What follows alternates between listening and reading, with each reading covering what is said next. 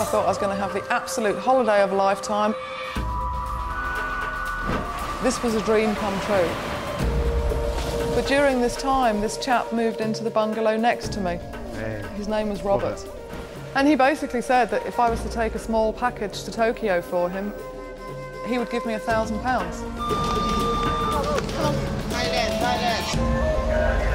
The whole time sitting on that train, my heart was just pounding. And I just felt as though everybody on that carriage knew what we were doing. I kept thinking, get off the train. But it was too late to get off the train. If I'm honest, I knew I was going to be arrested and I just knew it was all going to go wrong. And I could have got rid of the drugs. I should have done. When we walked into the airport, two men ran up behind me and they just grabbed my bag and dragged me to the customs room.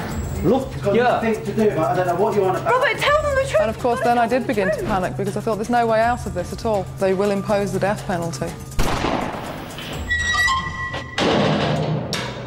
I was 27 at that point.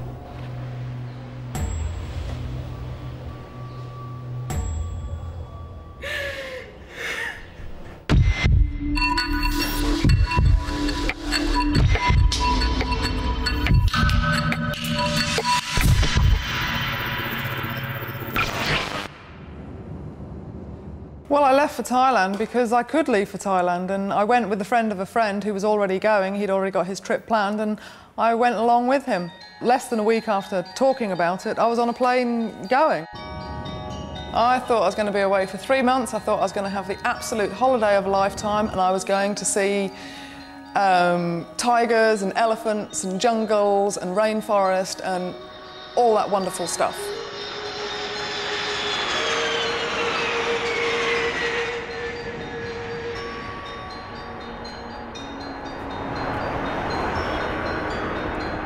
We decided, John and I, that we were actually going to walk to Bangkok because it was a nice day.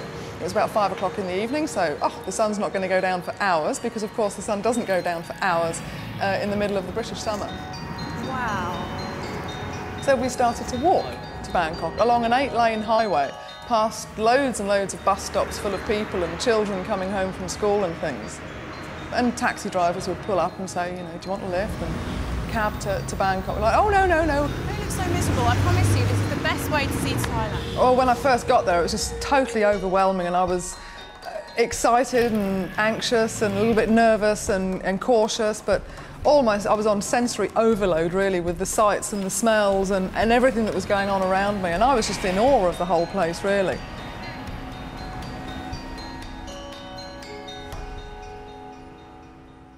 And I just felt like I was living an adventure. It was great, and I just loved it from the very beginning. I really did.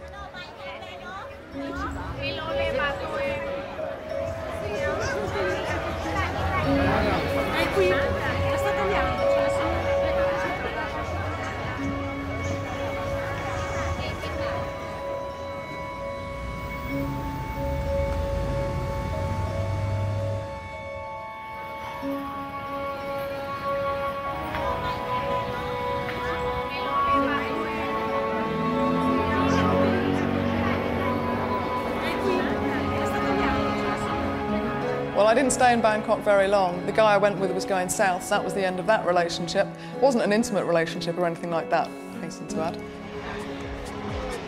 And that's when I saw the Khao San Road, which is the sort of young, hippie backpacker area, and I was quite disappointed with it, really, because it was so Western. It was not like being in Thailand at all. And I honestly didn't stay in Bangkok very long. It was a bit too much at first. It was just so overwhelming. So I bought a ticket. I bought a boat ticket to go down to one of the islands. Didn't really know which one to choose, so the woman said, you might as well go to Koh Samui.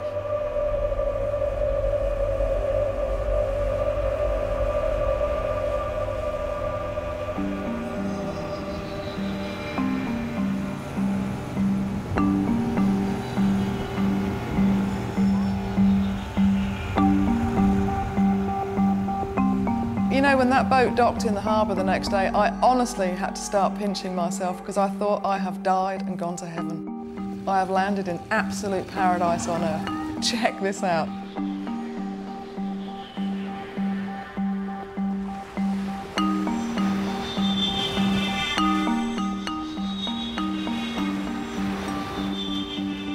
I'd never seen tropical beaches. But within a couple of days of being there, I just knew I was born to live on a beach, because I just came alive on that beach. I loved it.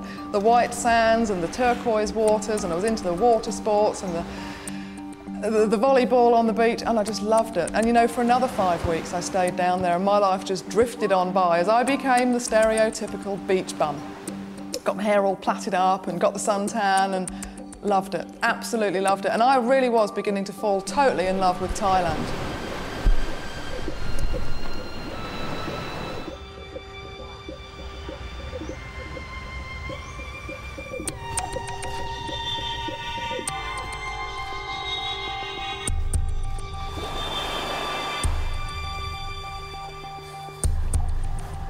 As I was laying in my little bamboo bungalow this one night, the person in the bungalow next to me was playing some sort of tinkly music, and as soon as I heard that music, I realised I haven't had enough. I have not had enough of this incredible country.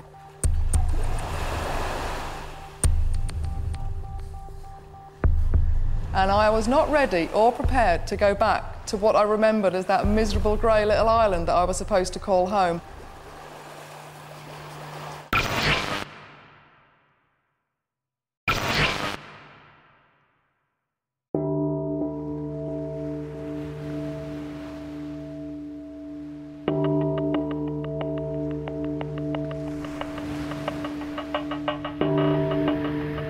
I went straight back to the city, and I got work, and I got an apartment, and I got a social life, got a boyfriend, loved it. I loved Bangkok.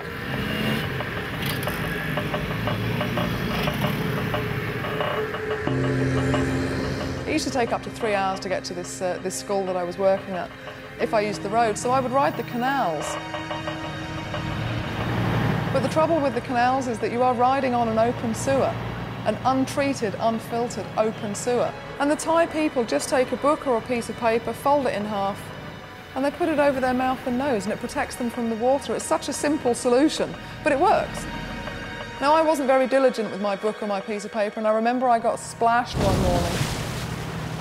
I like to think that I didn't lick it away, but I think I probably did, and then just kind of hoped, oh, I'm sure that'll be okay, you know, a bit of dirty water, it'll be okay. But of course it wasn't okay. And I woke up the next morning and I was so violently ill that I honestly wondered whether I was in the process of dying. But I am prone to hysteria and overreaction, so I told myself, just calm down a bit, it'll be okay. Went along to see this doctor, and he said, you've got amoebic dysentery, you've picked it up from the canal water. I was just absolutely horrified at the idea of having parasites in me. Life seemed to be going from bad to worse, and I was getting more and more miserable. So I decided that, yeah, I would go down to this island. I'd take a break, I'd be in a nice place with nice people, get my head together, then come back and make a fresh start in Bangkok, get work and buy my ticket to go home.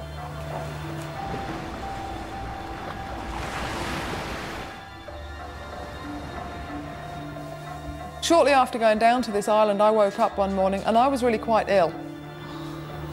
And I was ill with a headache and a fever and really just not feeling 100% at all. And of course I'd caught dengue fever. It's a bit like malaria. The biggest difference between dengue fever and malaria is that they can't treat dengue fever. The headaches were so intense that I used to sit in the shade wearing a baseball hat and a pair of sunglasses. And I would still feel as though my head was going to explode. I just wanted to come home. I didn't have any money. I mean, I had enough to survive on, but I was literally counting the pennies. So I'm down on this island, and paradise had actually turned into hell on earth. I felt so alone. I had no connection with any of the foreigners who were all there on holiday, enjoying the beach.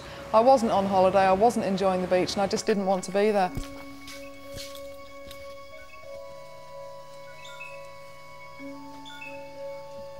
But during this time, this chap moved into the bungalow next to me. All right. You English? Yeah, you? Yeah. Hey. His name was Robert. Sandra. Sandra. Nice to meet you. Thank you. Yeah, it's hot, isn't it? Yeah. And when I look back on it, that chap was like a refreshing breath of British fresh air. He was so English. The room's nice. Yeah, not bad at all. Yeah? Yeah. fine. Alright. I'll check in and I'll come out and say hello, yeah? Okay. He looked like he had just stepped off a plane from the country which, at that time, I probably would have crawled over glass to get to.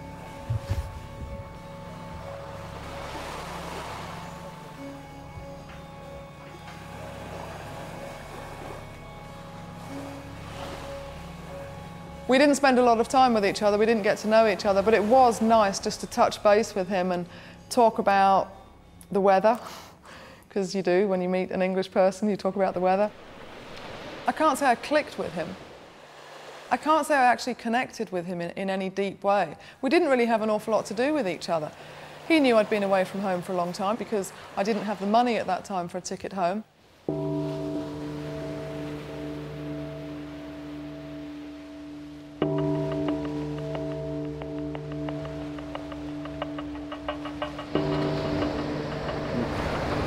What does the 3 do then? 3 is clear. So that's a good one to have. Yeah. So what do you do for a living then? Buy and sell gems. Really? Yeah. He told me he travelled around Asia, he went to Japan, he went different places, he dealt in jewellery and gems and things like that, which isn't uncommon because lots of people were involved in the import-export business. No, I had no idea that he was going to be the person who changed the rest of my life. I mean, I can't say I liked him. I don't think I disliked him, but he wasn't my sort of person. I certainly didn't fancy him or anything like that. We didn't have an intimate relationship. We just had this very fleeting meeting for a couple of days because we were neighbours in a beautiful spot on a beautiful island. Now I would say I'm quite a good judge of character, but I think I'm a good judge of character because of where I've been and the sorts of people I've met. At that time, I was still very naive. I was certainly very gullible, but I was very naive and I was very immature. And I didn't see people for what they were. I saw people for what I thought they were. I certainly had my suspicions, but to be fair, an awful lot of people who do that backpacking route through Thailand and hang out on the beaches for a long time are partial to drugs. And I just assumed that people were good-natured and honest and loyal and decent people. Not everybody is. I needed to get back to Bangkok because I needed to phone my family at Christmas time. I could have phoned from the island, but I couldn't remember their phone number at the time, and I knew I had to get back to the city where I had my phone book so I could make this phone call and wish them all a happy Christmas.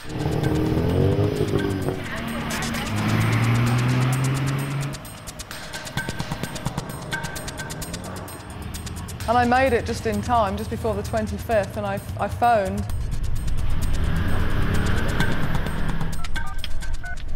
It was quite an emotional phone call because, again, I was lying and saying that everything was absolutely fine, and everything wasn't absolutely fine at all.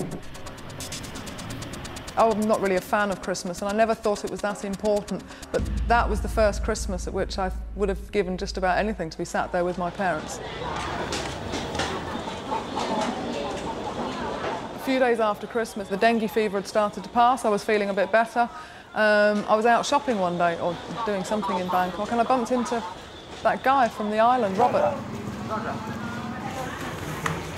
You all right? Hey, how you doing? I was just standing there, I just was walking past like that. Whether it was a coincidence or not, I don't know. Whether it was fate, some people talk about fate or your destiny, or... We were back at the hotel, but... I don't know. You're hungry? I can only surmise on that one, really. Yeah, why not? That'd be cool. Yeah.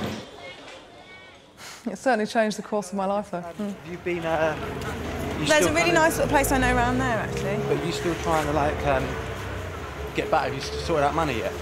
No, I've had a bit of a nightmare. I've had bits and pieces of work. It's just kind of... He said he had an idea how I could raise enough money quite quickly to buy a ticket back to Heathrow. Would I like to listen to his idea? And I was hugely grateful. I thought, wow, if he's got a good idea and he's prepared to share it with me, then that's wonderful. Thanks very much. So, you've been all right? Yeah. I'm still not well. Still feeling a bit shit? I just want to get home, to be honest. It was good to bump into you, actually.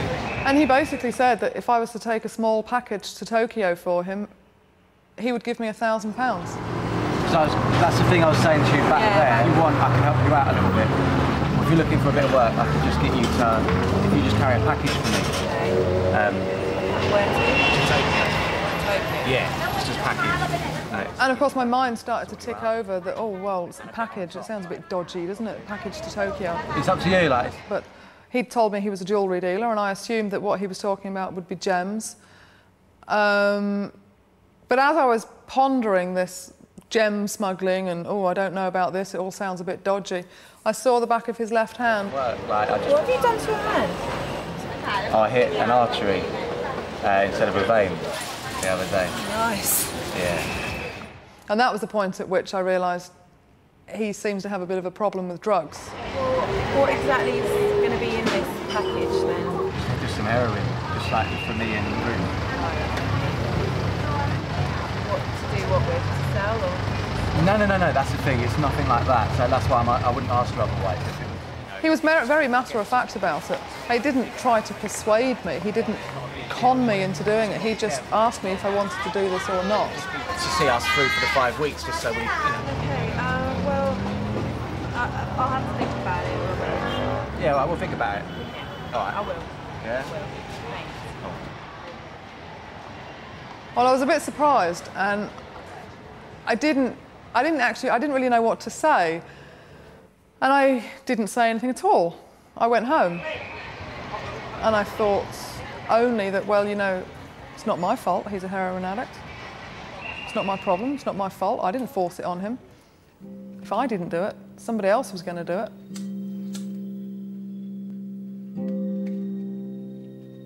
And I knew that he wasn't going to sell it. I thought, well, if he was standing outside of school gates and selling it to 10-year-olds, then it would be a bit different, but he's not even going to sell it. So maybe it's not so bad after all. And anyway, nobody would ever know if I did it just once. And beyond that, I didn't really think about it because all I wanted was for it to be okay. I just wanted to do this one thing and it seemed so easy. Just go to Tokyo, come back, buy a ticket and go home. I should have thought it was strange. And now, of course, I'm asked all the time, didn't you think it was odd? Why didn't you ask him to take it himself? Well, that's logic thinking, and I wasn't thinking logically. And I think being English, I trusted him. He was the same age as me, same nationality as me, and I just assumed I could trust him. And if I'd stopped and thought about it for long enough, I wouldn't have done it. And if I had have done, somebody would have said, go to the embassy. The embassy will help you. Phone home. There's ways out of this. There's people there to help if you're having a problem. And I could have asked for some money. But I didn't. And I didn't because, well, pride always comes before a fall. And I'd gone away on a holiday of a lifetime. And I thought that in asking for help, I would be admitting defeat. I didn't need £1,000, I needed about £500 for a one-way ticket to go home.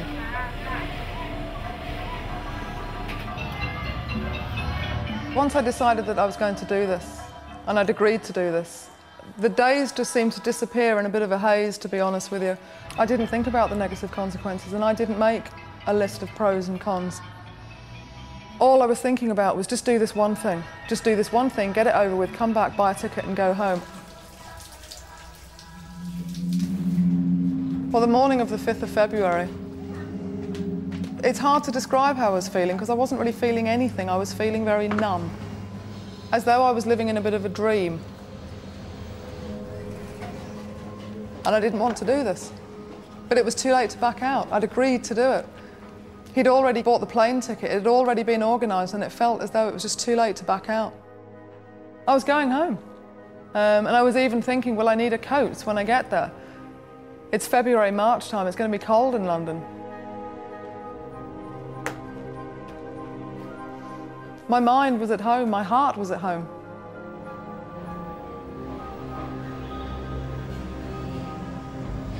About halfway through the day, I'm not sure what time it was, Robert came round.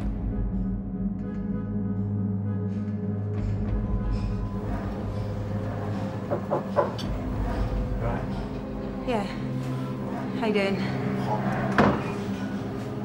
He put these 4 packages, quite small packages, down on the side.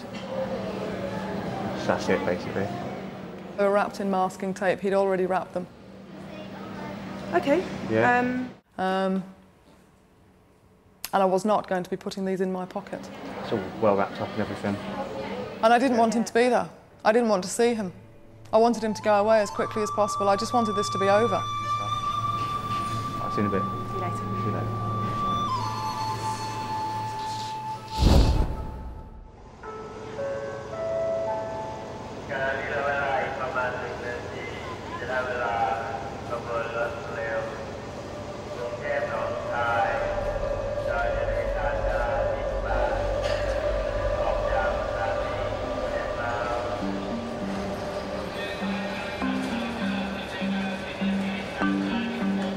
We'd arranged to meet at the ticket office to the express train to the airport.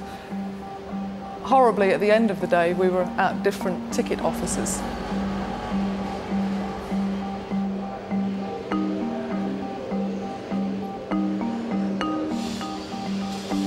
I spent what seemed like days and days sitting at the station waiting for Robert. It wasn't days, it was probably about an hour. And the time was ticking by. I kept looking at my watch and realising he's late, he's not here, where is he? And I had a sneaking feeling somewhere in the back of my mind or the back of my heart that this was all going wrong. If I'm honest, I knew I was going to be arrested and I just knew it was all going to go wrong.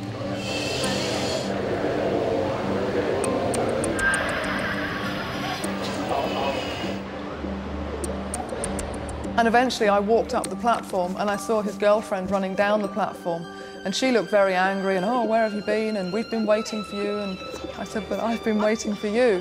And it turned out that there was more than one ticket office.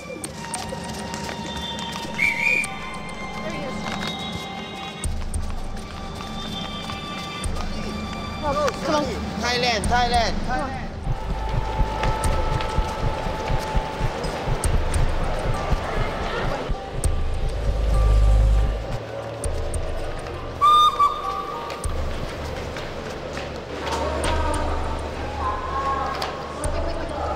We eventually found a train that was going to the airport. It wasn't the express train, it was just a normal train that stopped at every single train station on the way to the airport.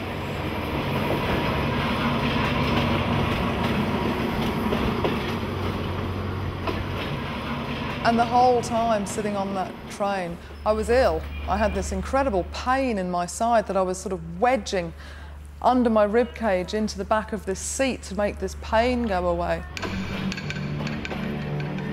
We were the only foreigners on the train, everybody else was Thai and they were commuters. And I just had a feeling that they were all looking at us because they all knew what we were doing.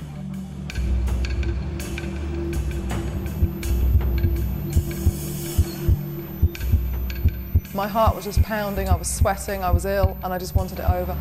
And again, I kept thinking, get off the train and either go home or get in a taxi and go separate. And shortly after we'd got on that train, there was actually a citizen's arrest.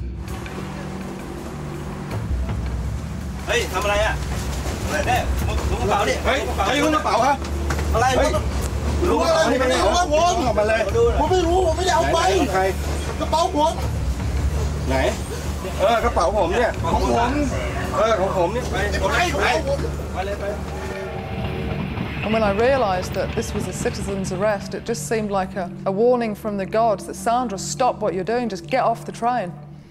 But it was too late to get off the train. I couldn't get off the train because Robert was there and it had all been organised and I just felt like I couldn't get off, it was too late.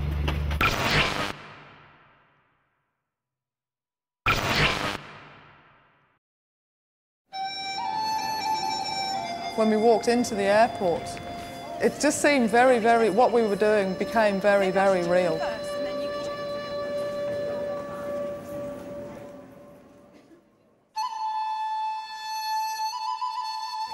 And Robert said, we're late, but we'll check in so they know we're here, and then we'll separate. I said, okay. So we found the check-in to the flight that we were on. There was nobody there because we were so late. Everybody who'd already booked onto that flight were already sitting on the plane. Robert went up and he handed in his passport and his ticket. It's like 20 minutes to leave. And these chaps in plain casual clothes appeared. Mr. Locke? Yeah. Oh, they looked really pleased to see him. Oh, Mr. Locke, good. Please come this way. We've been waiting for you. And I just assumed that they were holding the plane up for him because he'd booked a ticket and he was late. So they were going to escort him quickly onto the plane. And I thought, I've never heard of such a thing, of somebody getting such VIP treatment. And he's not really a VIP, but how come he's getting the VIP treatment and not me? And they asked me whether I was with him. And they said, are you with Robert Locke? And I said, yes. And they said, oh, good, then you come this way as well then, please. I said, oh, thank you very much. And we all went trotting off together.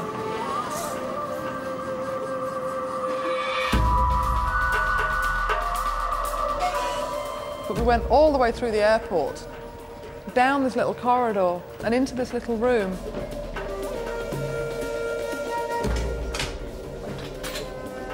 I didn't quite know why we were there. And then all hell seemed to break loose.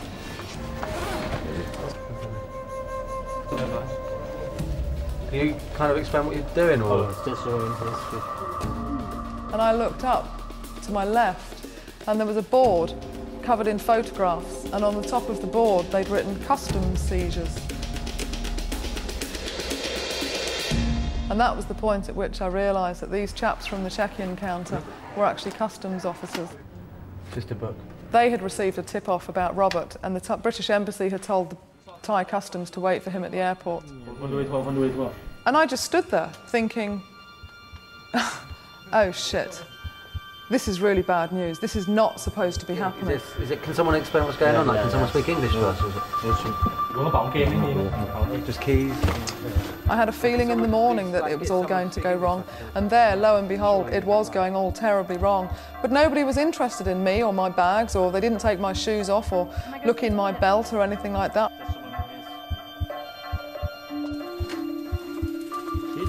Calling me? What? Okay. Where? This can be me. This okay. I don't know.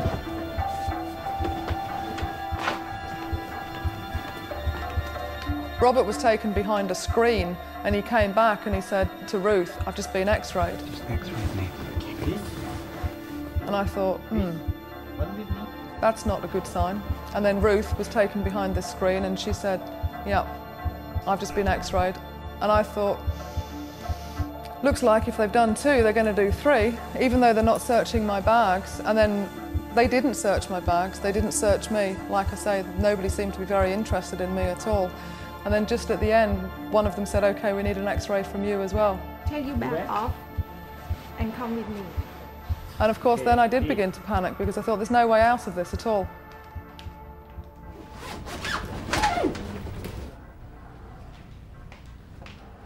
So they took an x-ray and then they said, you can take your bags and you can go now. And we left. I just assumed it hadn't showed up on the x-ray. And I thought, well, gosh, that was quite lucky, wasn't it? It obviously just hasn't shown up and we're okay. They took us to the Bureau de Change because we didn't have any money. So we went and we changed money. That's 1, 2, 3, 4. Give us 10 minutes. The woman who was holding the plane up on the walkie-talkie said to me, if you still need to go to the toilet, there's one just over there, and you can go now if you want.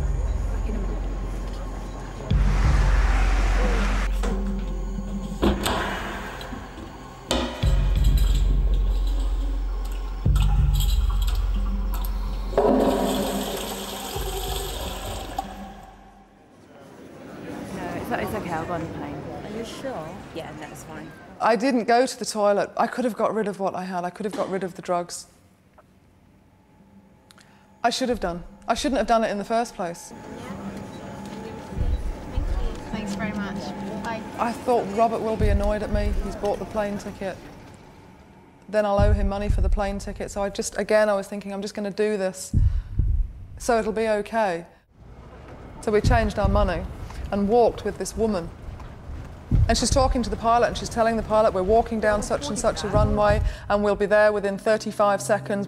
And just as we were walking down this, like a black ramp, towards the gate and the plane, two men ran up behind me and they just grabbed my bag, my shoulder bag, and dragged me back to the customs shed. What are you doing? They had the X-ray up on the glass screen with the light behind it, and actually, it was as clear could be. Robert and Ruth were brought in behind me. Look, this is ridiculous. You've made me miss my plane. You've been checking our bags. You've not found anything. What's going on? And he was very, very angry. I turned to Robert and said, "But Robert, look, they can see." And he just denied all knowledge of me. I'm sorry, I don't even know who she is. I don't know who she is. I don't know who you are. What? You can just, disassociate us from her completely. Yeah. Nothing to do. I don't know what you're on about. Robert, tell them the truth. You've got to tell them the truth. I don't know who you are. Don't know. We had never discussed what would happen or what we would do if we got caught. I just assumed, and I assumed too much, obviously, but I just assumed that A, we wouldn't get caught, and B, if we did get caught, that he would maybe be in it with me.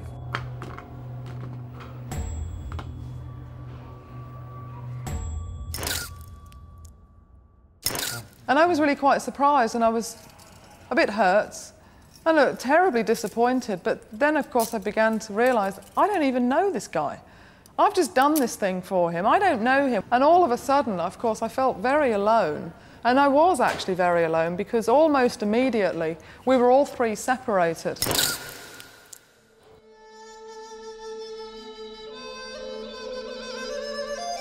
When they brought out a set of handcuffs to put on me, I just about lost it. It was too real, it was just too much.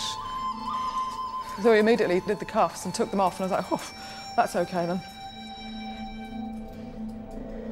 It was just a bit of a haze of panic and shock. There was one guy who was walking around the room in front of me, and he was holding his fingers up to his head like that, and he kept looking at me, and he kept laughing, and he kept saying, you heroin, you bad. In Thai, you die. And I didn't know if he was joking, I didn't know if he was winding me up, I thought that this can't happen to me. They can't shoot me for this. I mean, I'm British. They can't shoot me for what I've just done.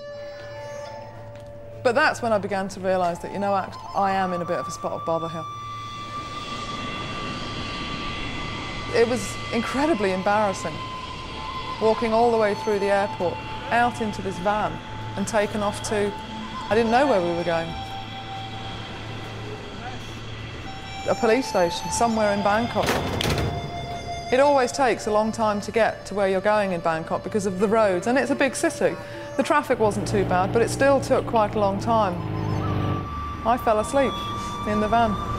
I always fall asleep when I've had a shock. I was dreaming about, I don't know, and I was woken up. And I turned to Robert when I woke up and I said, that was a dream, wasn't it? Tell me that was a dream. And he said, no, it bloody well wasn't a dream. Get out of the van.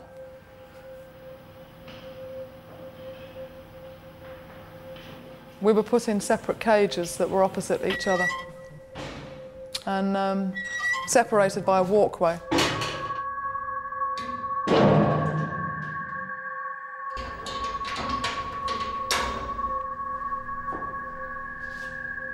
I don't know if I should call it a cell. It wasn't really a cell at all. It was like a cage, an old-fashioned gorilla cage that you'd see at London Zoo.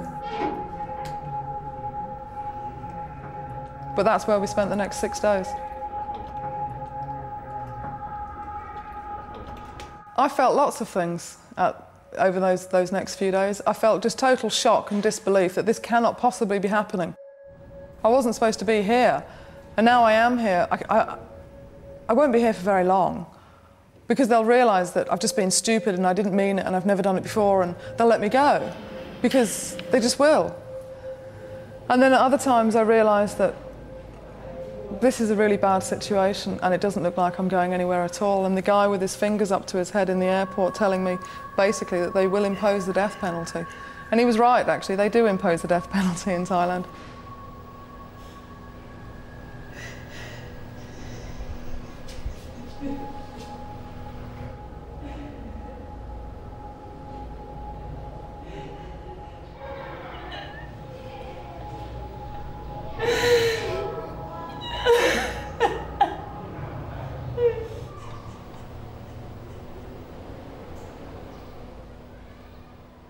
I was so totally disgusted with where I was and what I'd done, and I was so disgusted with myself and so ashamed of myself that I bought a piece of paper and a pencil from the policeman downstairs, and I wrote a letter to my parents. And I wrote and I told them to forget they'd had a daughter. And I just thought that if they were to do this, they could just move on with their lives. I told them to burn all the photographs, tear up all my letters, never mention my name again. Just get on with the rest of your lives and forget all about me.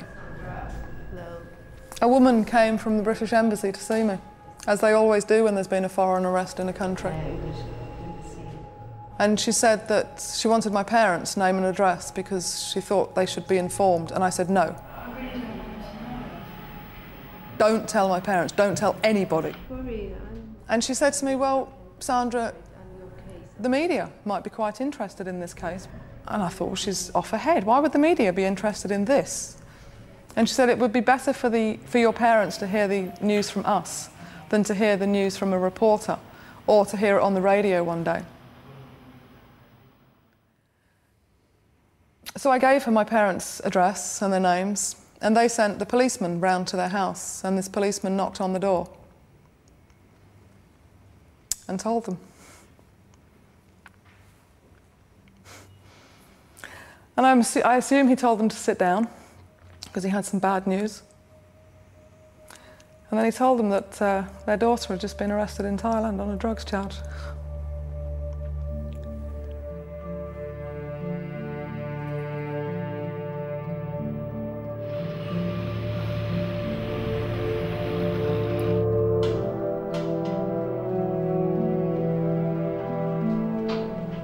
As soon as we left the police station, a camera was straight in my face, and all these people were saying, Sandra, Sandra, Sandra, you know, what are you thinking, what's going on, all these questions in this camera. And down the side of this camera, I could see ITN.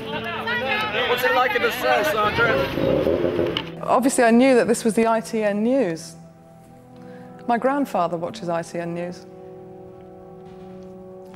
And as I walked out of the police station, I thought, this is going to kill him. He's going to get up in the morning, he's going to turn his television on, and he's going to see me being taken to court, and this is going to kill him. I don't know why they were interested in this case. There are men who are arrested quite, well, not quite regularly, but there are men who have been arrested before and since me, and they haven't been followed by the press.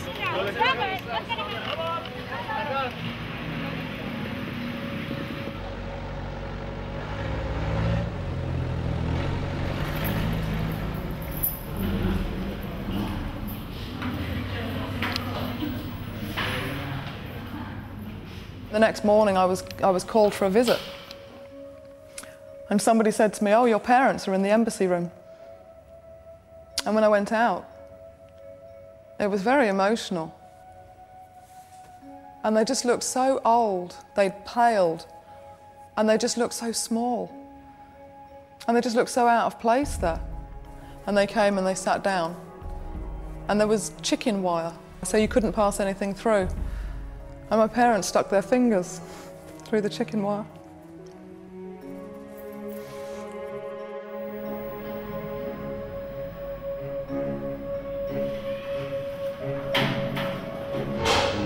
The sleeping conditions in Ladyao were like sardines in a tin. No, they weren't like sardines in a tin, actually, because the sardines have got lots of room for tomato sauce. We didn't have that much room. The time passes because the time in front of you is so vast that you can't count it. But the time behind you starts to get bigger and bigger and bigger. People used to write to me and say, oh, as long as you've got hope, you'll be okay. And you know what? That's rubbish. That is so rubbish. Hope is absolutely no good whatsoever when it turns out to be false hope.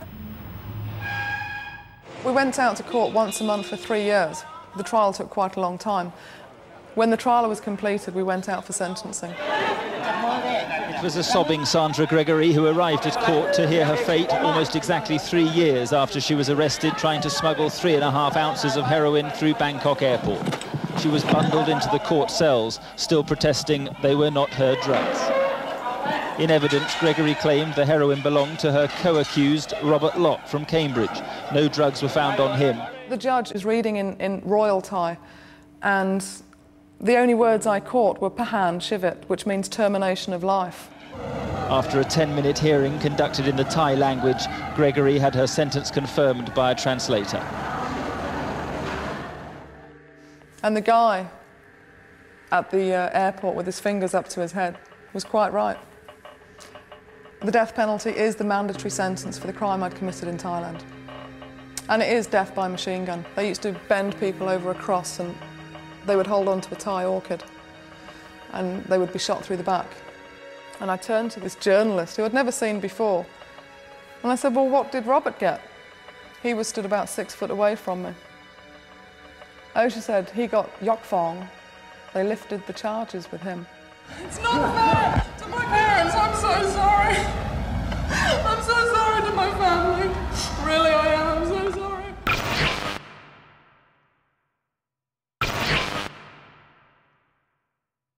After a 10-minute hearing conducted in the Thai language, Gregory had her sentence confirmed by a translator. And it was a woman behind me. She was Thai, but she was working for an English newspaper. She said, no, no, no, no. He's reduced it to life. And then he reduced it to 25 years for you. Sandra Gregory is about to leave this holding cell for what could be a long period in a Thai jail. Her only hope, an appeal or intervention by the British Prime Minister John Major, and that's thought unlikely. It's not fair. Why are they doing this to me? As she was driven away to prison, her last thoughts were of her family. 22 more years. I'm going to be an old woman before I see them. And I told the truth. I never lied in this whole case. I never lied. But he lied and he goes home. Is that fair? For what? Mark Austin, ITN, Bangkok. The death penalty wasn't the worst case scenario. Death is death, you die. Life lingers with a life sentence. And you linger in a state of false hope, denial, and just delusions, really. Nobody actually copes, I don't think, with a life sentence. You cope with today, tomorrow, next week, the next appeal.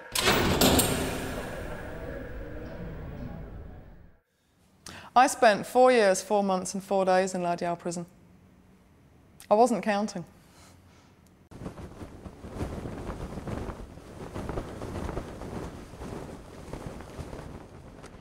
As the flight from Bangkok arrived at Heathrow, the handcuffs for Sandra Gregory were taken on board. But she was home to Britain for the first time in 7 years. We flew into London in the morning. The sun had just come up, and I remember feeling absolutely freezing cold.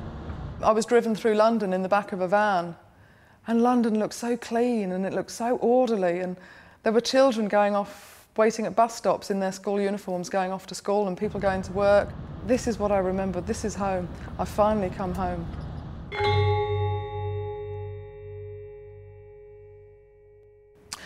The day I was granted my pardon was a big deal. It was a big day. I phoned my parents again because my mother had told me on the phone in the afternoon, the governor had told me to phone my mother. And I phoned her and I said, just tell me what you told me this afternoon once again. And she told me again, very slowly, the King of Thailand has granted you a royal pardon.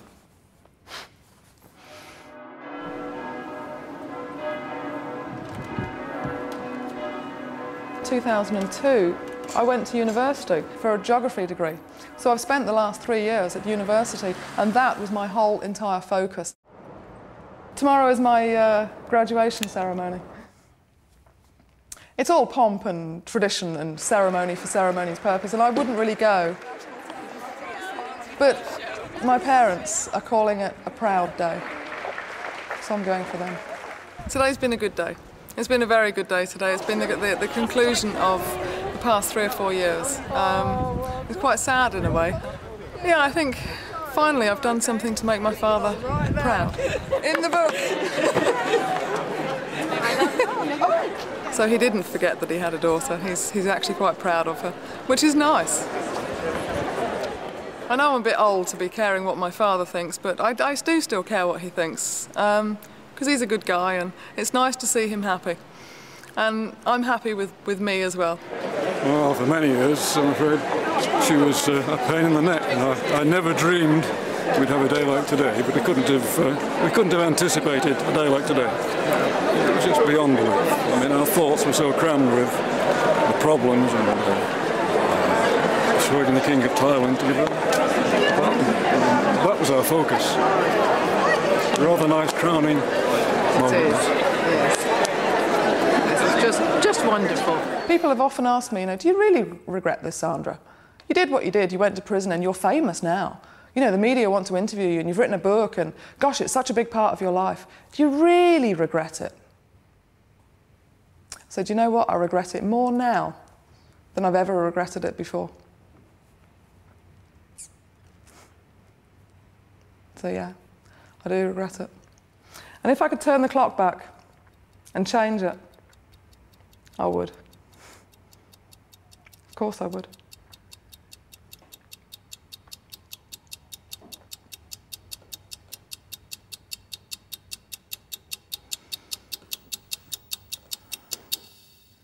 Next week in Banged Up Abroad, we hear the story of Mark, who not only risked his freedom, but like Sandra, put his life in jeopardy when he became a human donkey carrying cocaine from San Francisco to Australia. Next tonight, cosmetic surgery addicts in